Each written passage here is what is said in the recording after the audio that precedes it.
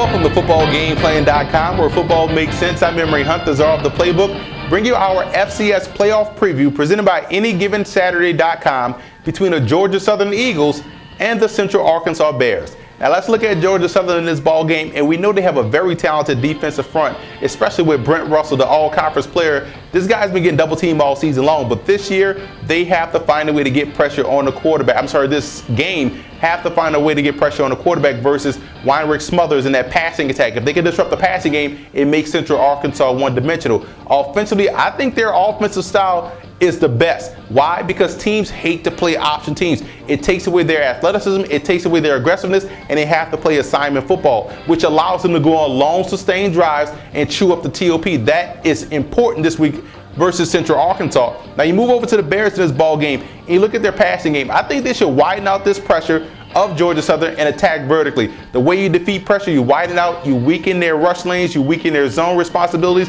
and you're able to attack the individual matchups. Look for that to happen this week. And Corey Howard, the center, versus Brent Russell is going to be the matchup. If Howard he's an all-conference player, all-Southland guy. If he can hold his own at the point of attack versus Russell, I think that goes a long way in helping out Central Arkansas move the football on offense. And the X factor in this game will be Weinrich Smothers, the quarterback. Why? Because this is a guy that can do it on the ground and also can do it in the air. If he can extend plays with his legs, it also weakens the pressure of an aggressive front. Huge battle right here. Two contrasting styles. Weinrich Smothers is the guy that can get it done on the ground and also through the air, like I mentioned. Georgia Southern's option offense gives anybody problems. They almost gave Georgia fits later on in the ballgame before it fell out of favor. But I like Central Arkansas in this ballgame. You have to have the ability to throw the football, and we know the Bears can attack vertically with the best of them. And this team has the look of a team that can make a deep run in the playoffs. So I look for Central Arkansas to win this one at home.